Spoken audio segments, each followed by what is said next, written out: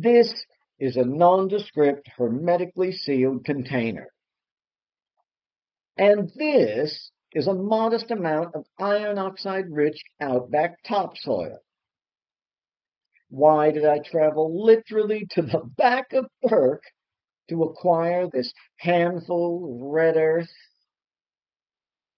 so I could use it on this adorable little Stegosaurus diorama?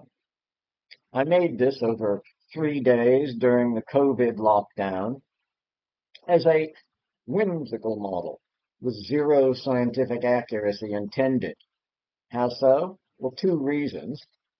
Firstly, this 35th scale Tamiya sculpt is the old school tail dragger depiction, which we know now is completely inaccurate. Much more accurate is this drawing that my son made, which shows a far more dynamic physiology that is the modern way that the creature is understood to be posed. However, I still have a soft spot, a nostalgic spot in my heart for this school of paleo art. So just for fun, I decided to make it. The other reason is because there has never been any skeletal remains of a Stegosaurus discovered in Australia. So this was just a completely fantasy depiction on my part. I just wanted to pursue it because I like this model and I just wanted to use the red earth. So what I did,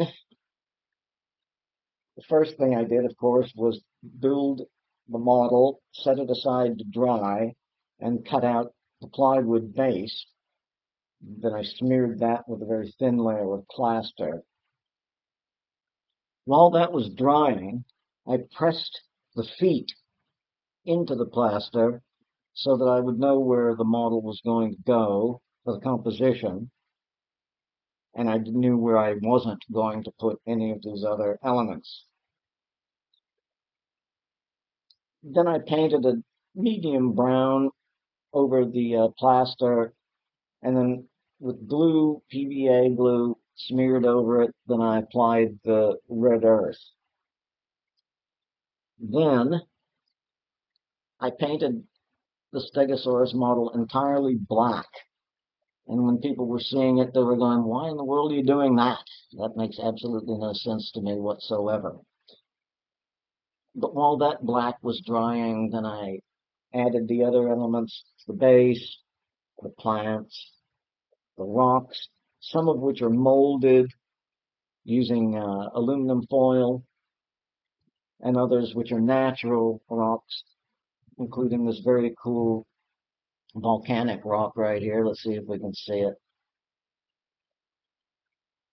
Yeah, we can see it. And added a combination of model terrain, landscape features, and natural materials like these thorns. Now, I always build my dioramas so that they can be looked at from any direction, although there's obviously the front. I also wanted it to be finished from all the other angles too. So I found this really incredible piece of wood here that makes a really great petrified log. It scales up really nicely. Like you can see rings. It's all weathered very nicely. And then this dry, dead tree here was really a root system that I found lying on the ground somewhere. And it just really works. It was a dead tree.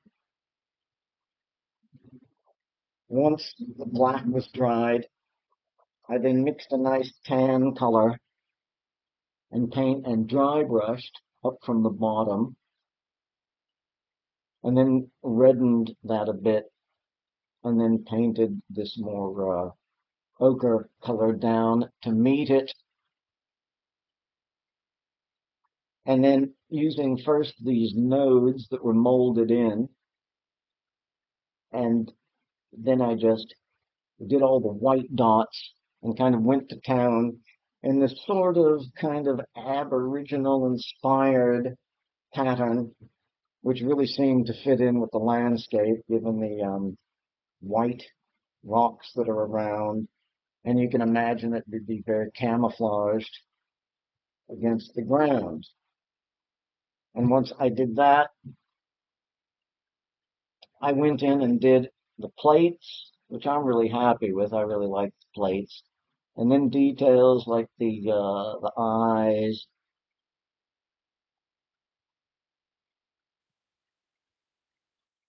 and the spikes. And overall, I'm really, really happy with it.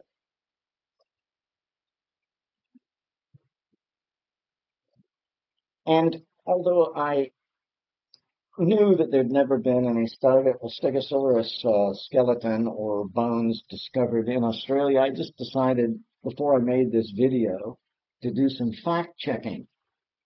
And so I asked AI, have Stegosauruses ever been in Australia?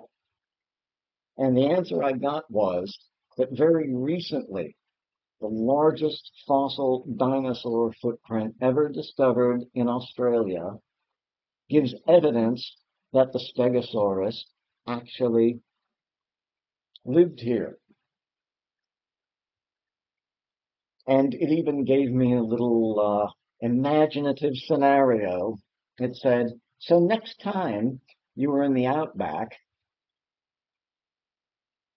imagine this huge armored beast traipsing around, leaving its mark in the red earth.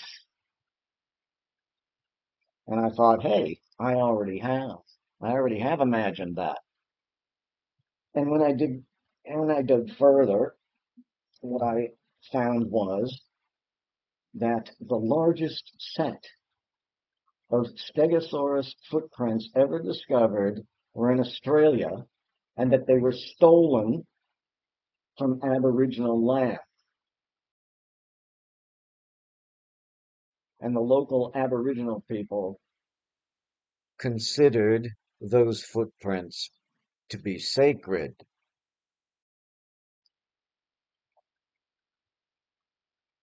and that they were also very useful for scientists tracking the movement of the geological plates.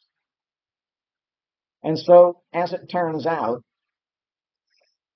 the Stegosaurus depiction here, although still physiologically inaccurate, wasn't nearly as whimsical as I first thought.